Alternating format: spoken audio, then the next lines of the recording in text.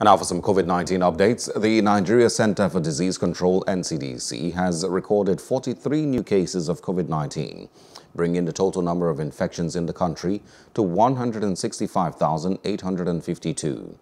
The NCDC stated this on its official Twitter handle on Wednesday. The agency said 36 people were reported to have recovered from COVID-19 in the past 24 hours. Resolved cases increased by 35 from 1 the previous day.